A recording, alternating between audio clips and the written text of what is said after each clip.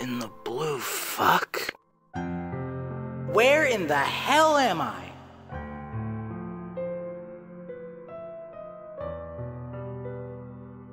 Oh, right.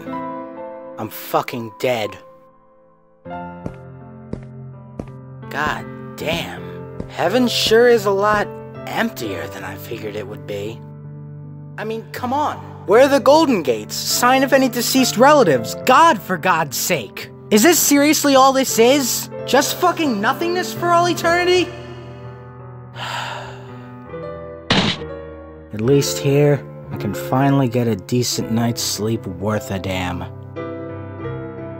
Wake up. Wake up. Wake up. What the fuck? Who's there? Do not be alarmed, small child. I do not wish to harm you, as that would be silly of me to attempt. That doesn't answer my fucking question. Who are you? I am hard to describe. I am not a thing, yet I exist. I am not alive, yet I still— Just cut the philosophical RPG bullshit and let me know if I should prepare to kick some ass or not. Fair enough. I am the cries of those abandoned by the laws of the universe. See, now is that so hot? Wait a minute, what? Cries of the damned in heaven of all places? Jesus, what kind of kinks do these gods have? Small child, I believe you are gravely mistaken as to where your daily shenanigans have landed you. I'm sorry, come again? Well, to start, you are not in heaven. What?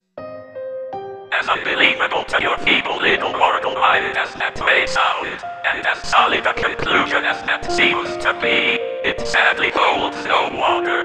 Where we both stand currently, this is certainly not heaven. To confuse matters further, this is not hell either. Then, where the hell are we? Am I even dead? Do not mistake me, mortal. You have indeed passed on from your mortal coil, But... Oh, how do I describe this? Your situation, more specifically, how exactly you passed is unique, to say the least. Define unique. Small child, do you happen to recall how exactly you ended up here?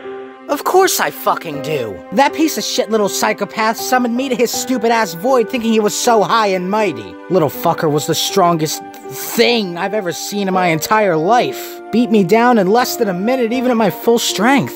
God knows what he's doing right now. And that is exactly your predicament. Huh?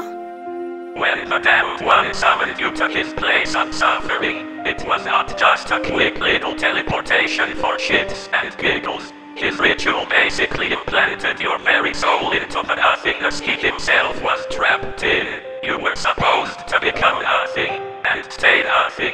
If you want, you can think of your situation as this. When an entity of nothing passes beyond nothingness, where does it have left to go? Oh. To the universe. This action of passing on from nothingness has made you an anomaly to the laws of the space-time continuum itself. And in its size, you became a risk towards life itself. In order to prevent universal maelstrom, the universe has placed you here, a place where mistakes are abandoned for all eternity, never to be seen or mentioned by mere mortal life forms ever again. You, for lack of a better term, are fucked. So, I'm a mistake. Is that it? It seems you have finally come to understand. But do not fret, small child, for at the very least, you are not alone in your condition. I share your troubles. Am I really that big a problem to everyone? It would appear you require time to yourself.